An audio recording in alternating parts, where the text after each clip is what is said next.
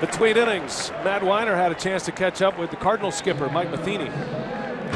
Michael Wacha's early command troubles, do they feel like an extension of September?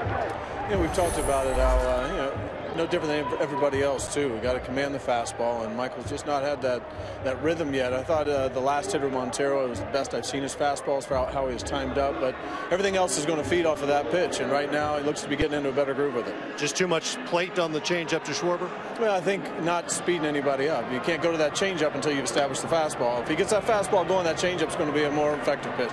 Thanks. All right, man.